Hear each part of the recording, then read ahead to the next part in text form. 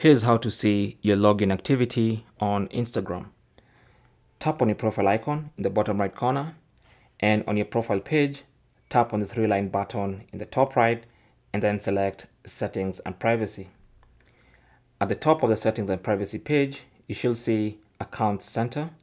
Tap on that, and then under Account Center, tap on Password and Security, and then you should see the option called Where You're Logged In.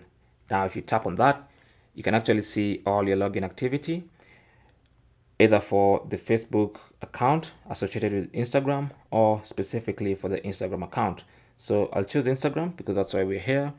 And then you'll be able to see all your login activity. So you can see the device, the date and time that this account was logged in on either this device or another device.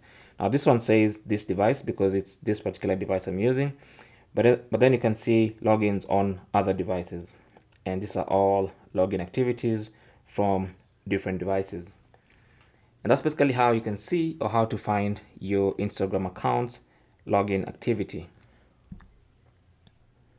Now if you want to, you can always log out of certain devices. So just tap on select devices to log out, and then you can select specific devices